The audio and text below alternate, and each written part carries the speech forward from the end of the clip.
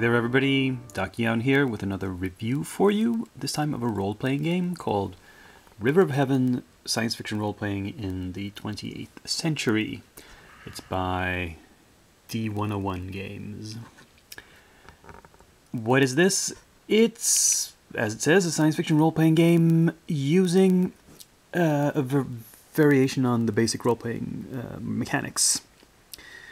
Specifically the open quest system, which is a kind of a stripped-down BRP. I believe it's officially based on the SRD for the Mongoose version of RuneQuest. And that Open Quest, by the way, is also published by D101 Games. I think they're called. I think it is anyway. It's... I don't want to go into a long rant on the history of BRP here. If you don't know what BRP is, it's essentially the idea of resolving uncertain events in a role-playing game by simply having a percentage chance and then rolling percentile dice. This was introduced by the Chaosium back in the 70s, originally in a game called RuneQuest and then in Call of Cthulhu. And it is a very good mechanic as far as transparency and intuitiveness goes. I mean, everybody who has learned about percentages in school understands the idea that, okay, my skill is 45%. What does that mean? Well, it means I have a 45% chance of accomplishing something. It's so obvious. It's not hidden behind any arcane dice combinations or dice pools or any other weird rules. The possible disadvantage of BRP is that it is so simple that it can be hard to allow for gradations in the resolution. And it also has some baggage in the form of tacked on mechanics back from the 70s, like legacy mechanics, that weigh it down in a modern age. Open Quest is... the idea of Open Quest, which is also used in this game, is to remove some of that unnecessary complexity and strip it down, as I've mentioned before. And it does it fairly well. It's not the best implementation of BRP I've seen, but it's pretty good. And it's completely usable and functional. In this book, we do not get much pure system. It's 246 pages. Of those, I would say about 45 to 50 are pure setting information. And the rest, almost 200 pages, is application of system to setting.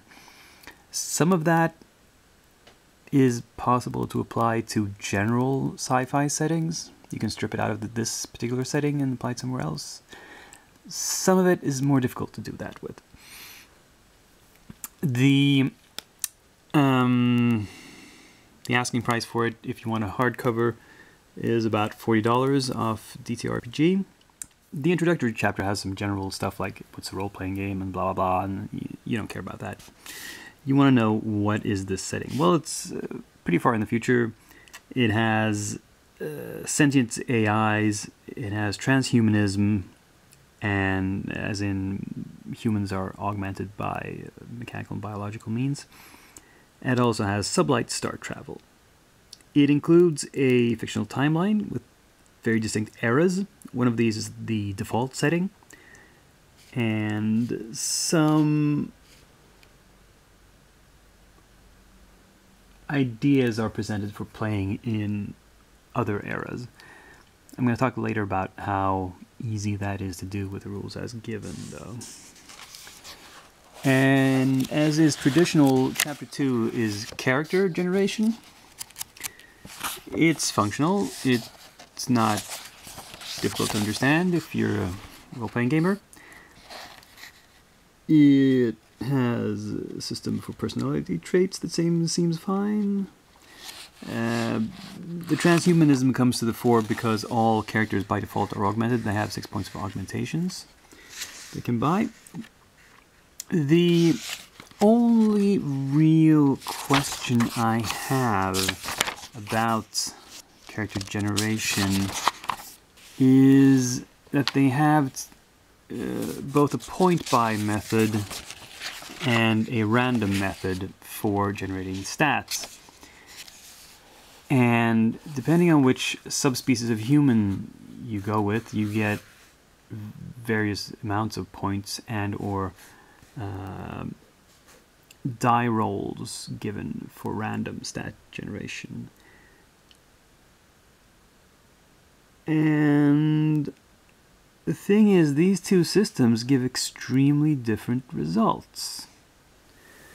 I mean,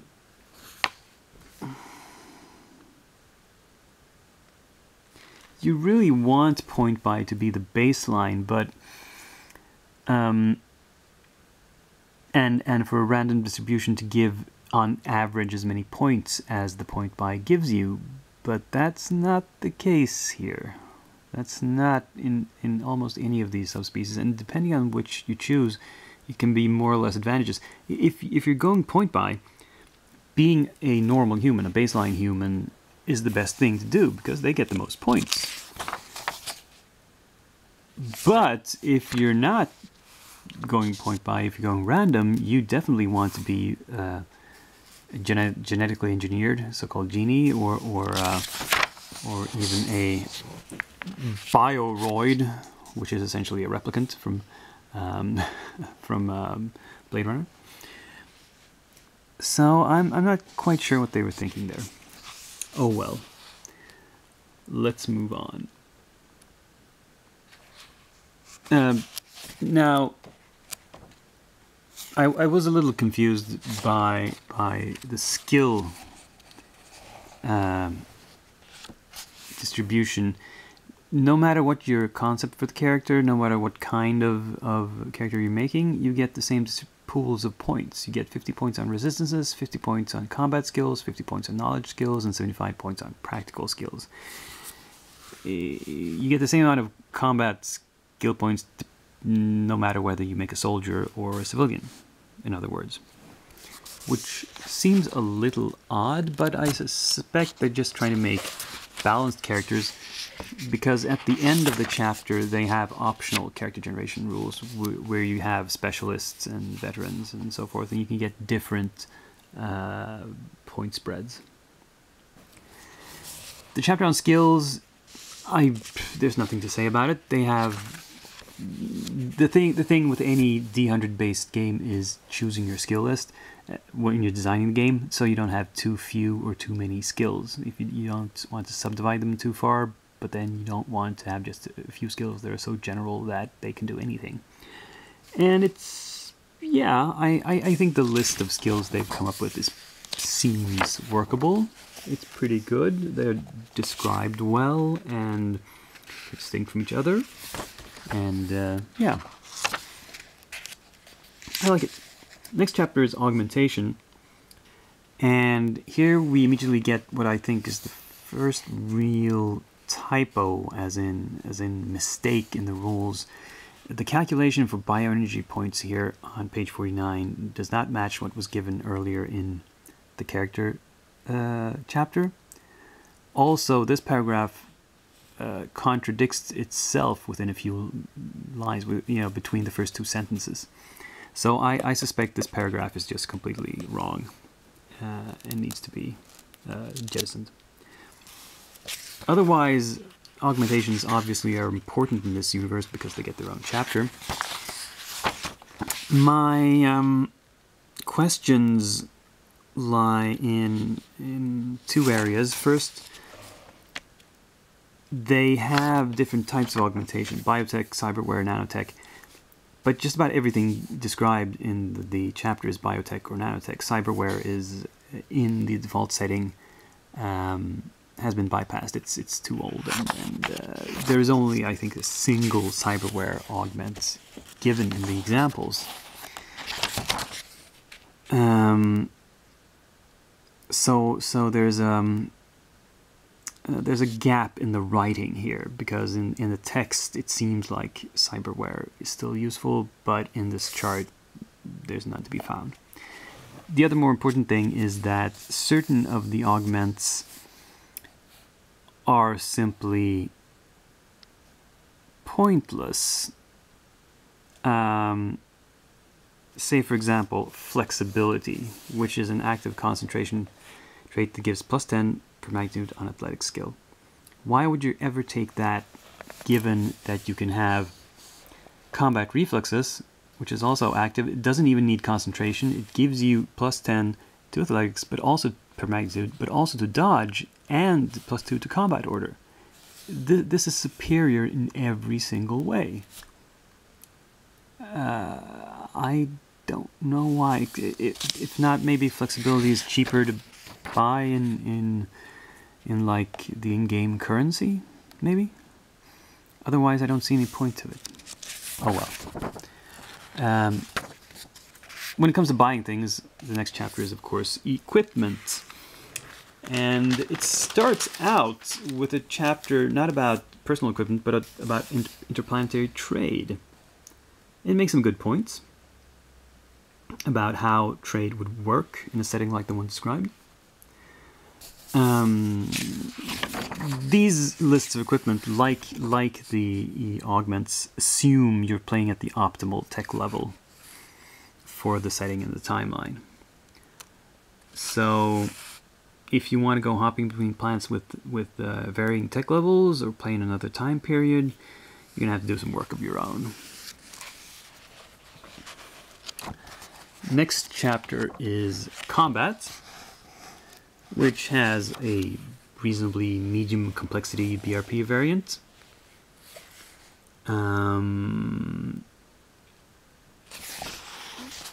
There's a few questions I have. The main one, given that this chart of modifications, one of the good things about OpenQuest is they have no small piddling modifications. It's big chunks of 20 or 25 or 50%. That's good. It says these modifiers are not cumulative. You just use the best one. But in that case, I think a few of them should be higher, actually.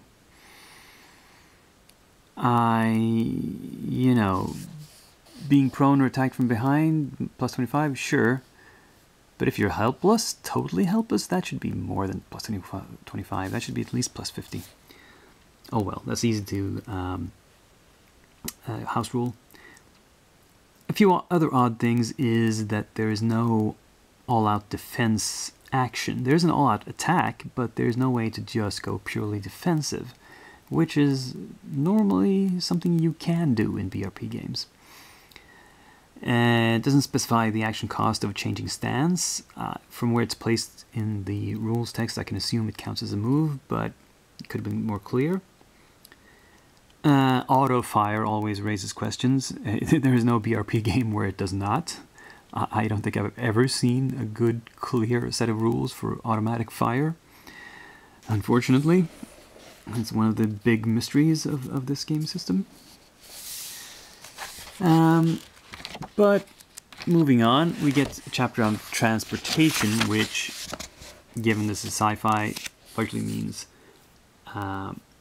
spaceships. But in general, vehicles are important in sci-fi.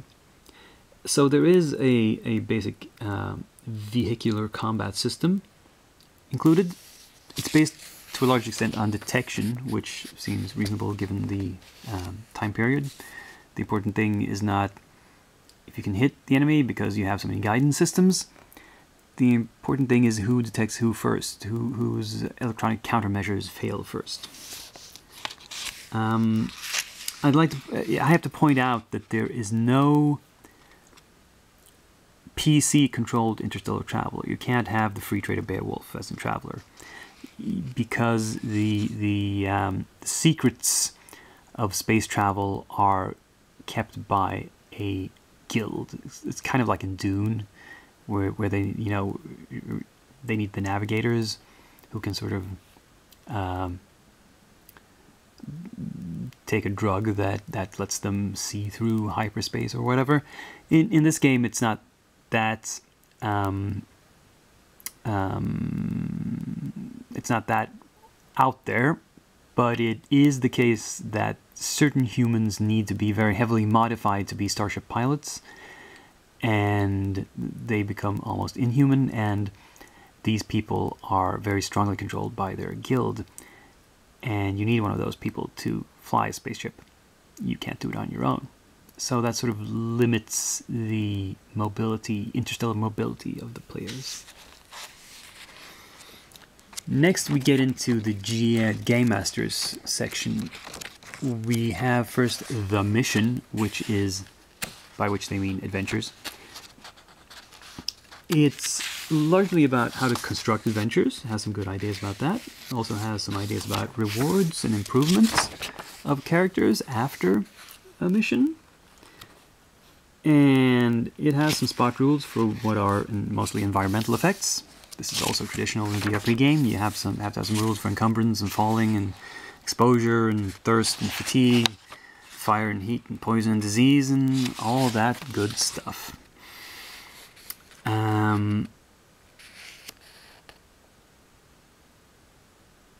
The only real issue I have here is that in the example of play given, at the end when they're tallying up all their improvement points and whatnot, the final totals don't add up with what they actually describe in the text. So there's some typos there. But they're easy to spot if you're doing the calculations by yourself. Now we get into the actual setting portion. It starts with a bright age, which describes the history and timeline for the setting, with some emphasis on the main era they expect you to play in.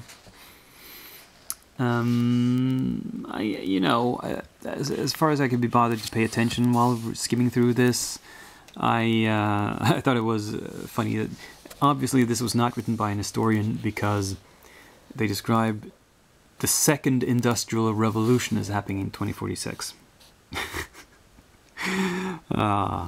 Yeah. Oh well.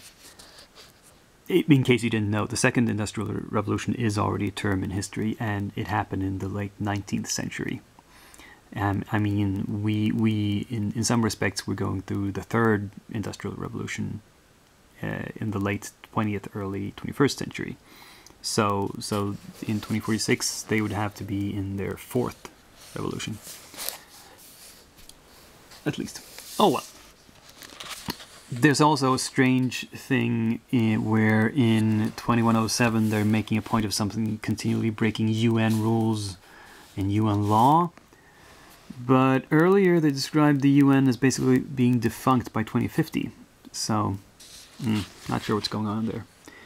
There's a few other unclear events, but you don't need to be exact with everything here. Next up is the hegemony, which describes the Centauri hegemony, the government of the Alpha Centauri star system. This is intended to be the default setting where you're starting out. It describes the politics and I suppose sort of geography of the system. It shows you the stars, 2 stars and the planets surrounding them, and yeah, there's nothing to comment on here really. Islands in a Sea of Stars is the broader cosmology. It gives brief descriptions of all the worlds that are inhabited by humans in this future world. And yeah, again, nothing much to say about that. Chapter 12, Adventure Seeds. It has 6 sketches of adventures, each one with setup and 3 possible twists, optional twists, which I think is a nice way to describe things. And they all seem, you know, like good starting points to make an adventure. 13, Friends and Foes is your monster manual. It includes ideas for creating new beings of your own, and it has a lot of stats for, well, starting out with pouring old animals from old Earth, then various alien beasts, with, of course, an emphasis on the kind of predators that would actually try to eat a human. Also, some human bad guys. And I have not gone over all these stats with a fine-tooth comb. I do not have that sort of time and patience anymore. It's not like when I was a teenager and could only afford to buy like one role-playing book, you know, every few months, and I read every single line of it over and over. I'm sort of spoiled for choice these days, so I tend to skim these books a lot. And finally, we have a reference section, which is quite an eclectic list, but has some interesting ideas in it. So what are my conclusions? Well, system-wise, this is perfectly functional. A few things need to be clarified and house ruled and whatever, but that's the case with almost any game, and an experienced game master shouldn't have any trouble with it at all. The setting, yeah, that's functional too, but here's the issue. With rules, functionality is all that I ask for. With setting, I ask for more. I want it to wow me, or at least enthuse me in some way, and this setting doesn't do that. It's kind of milquetoast, I have to say. It's just kind of there. But, you know, I've also complained against too detailed settings in the past, so I should be careful what I wish for, I suppose. The thing with this setting is that it is actually just a sketch. It gives you broad outlines. You can fill them in, and you can change things around to suit yourself. If you have a strong concept of your own, you can kind of twist this game to suit that concept. Like I mentioned, if you're playing in the setting but in a different time period, you're going to have to make up a lot of house rules of your own, mostly for the technology. I suppose you could mostly just take the stuff in the book and make it more expensive or slightly less efficient. But yeah, because you would normally play in an earlier time period. The default setting is pretty late in the history of humankind. The timeline does go slightly past the default setting, but if you're playing that far out in the future, you're gonna have to really wing it. So yeah, I would say if you want a nice clean gaming system, a setting that isn't interfering with your own ideas too much, sure, this is a very good buy. What you're looking for is a game where the setting itself will motivate you and make you enthusiastic to play it, this is not it, unfortunately. Yeah, those are my conclusions. So, with that, this is Dakiyan, and for now, I'm signing off.